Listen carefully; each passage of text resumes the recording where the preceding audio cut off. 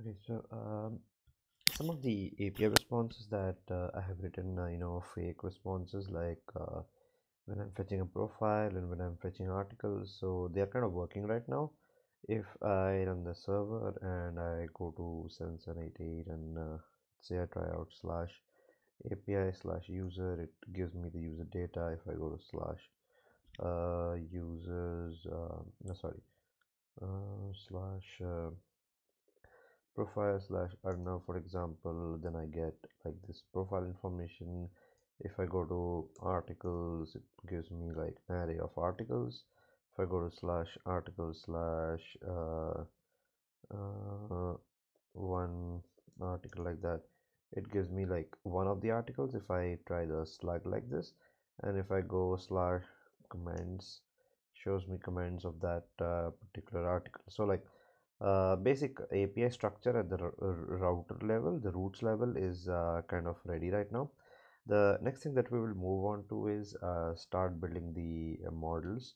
So we'll just go to models and create a new file, which of course I'm gonna like create the database file first, Sequelize config, right?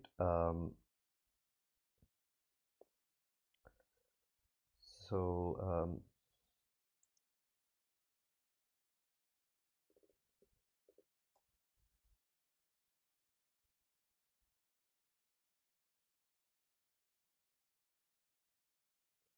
So we'll do it somewhat like this, const Sequelize equal to require Sequelize, and then const db is gonna be new Sequelize, and I'll have to create a database and give it a username and all of that stuff. So let me do that, and I will write that down in our README also. Set up database. Now what I'm going to do for setting up the database is, of course, first of all log into MySQL as root. So I have logged into MySQL as root, you know. So from my bash shell, I'm going to do MySQL u root, which logs it into MySQL. Then I'm going to write, of course, create database real world DB.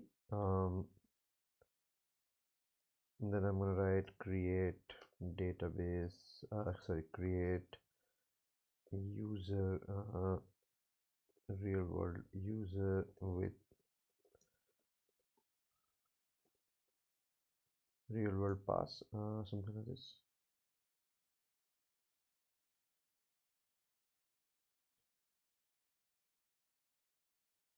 Oh, sorry, I had to write it like different thing. Create user real world user identified by uh, real world pass. So I just mixed up the Postgres and MySQL syntax for a second. My bad.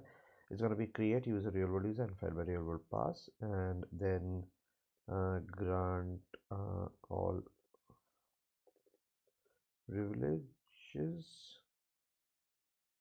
on real world db dot start to real world user, and then I'm going to do flush privileges. So let me just copy paste that stuff here. Create database real world db. So that's like the first line. Then the next stuff that I need is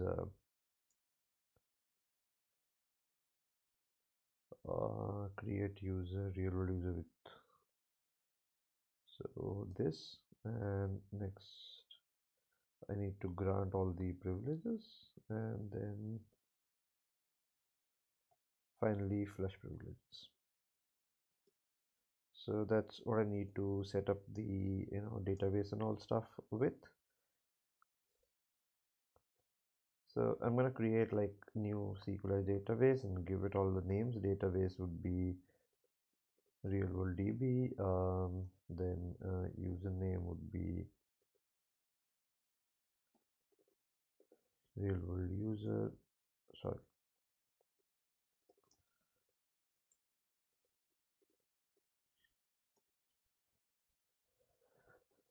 dialect is supposed to be MySQL. Okay, and host is going to be localhost, so it's going to pick up localhost automatically. That's going to be my DB, and then I'm going to create like the models that are required. So of course I need const user equal to db dot define. I need a user table first of all.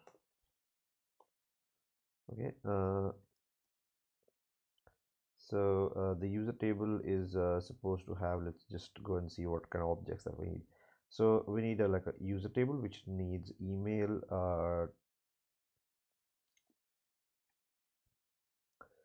so it needs like email, username, bio, and image. Like the token is supposed to be dynamically generated. It's a JWT token.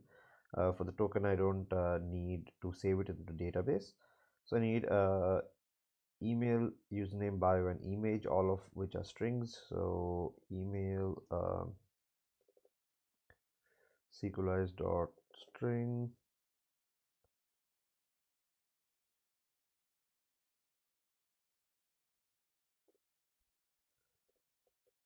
You can have some validation. Validate email true. Sorry, I think Sequelize validation. Let's just check out dot Sequelize. How to validate for something like email validations. So what validations exist? So there is a validation for is email. So I'm gonna do is email true, and it must be unique, of course, and it's gonna be allow null false because of course, right? That's email, and then what else do we need? We need username. What we can do is username can be of type string. We can make this the primary key as well. Primary key true for this. It will automatically make it unique and allow null. Then we need bio and image, which both of which can be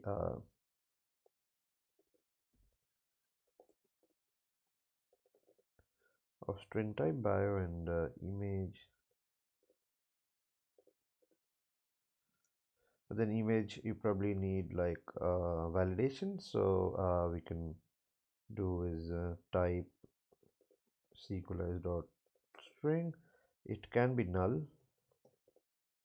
Allow null is true, but it will validate is URL. So is URL true, like that. Okay, I think that's the correct way. Yeah, is URL. So there is a validation for that. Okay, so got like this user object going, and we're gonna do the same thing for all the other objects. I'm gonna make an object for like profile is not supposed to have a separate object. User objects and profile objects are going to be same. I'm going to create an article object, and I'm going to create a comment object. So I'm just going to quickly create those objects off screen. Like I'm going to end this video here, create the objects, not on video because again that will make the video too long. I'm going to come back with the next video where I'm going to work on the relationships, like if a user follows another user, how to deal with that. If a command belongs to an article, how to deal with that. We're gonna come up and discuss those in the next video. Okay.